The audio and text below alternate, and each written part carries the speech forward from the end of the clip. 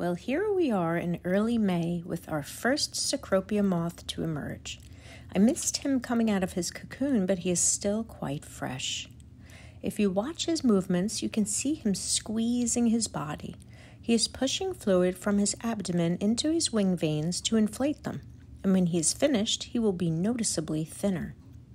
This can take some time for the wings to fill and then harden, so this is the time when a newly emerged moth is most fragile.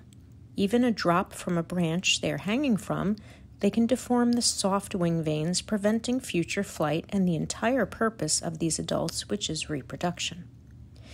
Here in the final form, and this is a very nice size male, they have some incredible colors and patterns. Let's start by taking a close-up look of his abdomen. Here you can see the intricate detail in his fuzzy scales with alternating patterns of deep maroon and black triangles. We can also appreciate the furry maroon legs, deep black eyes with those wonderful antennae. So let's go outside now and see him in some natural sunlight to better appreciate his beauty.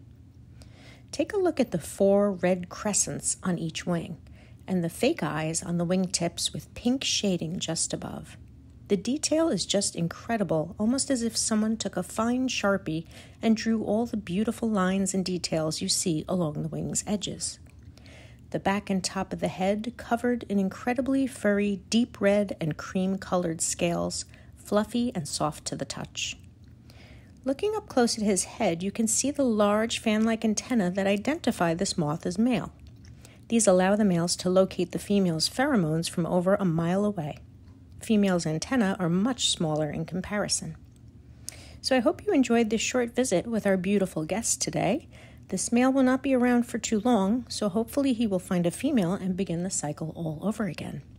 As always, thank you to all of my subscribers, and we will see you next time, perhaps with a female.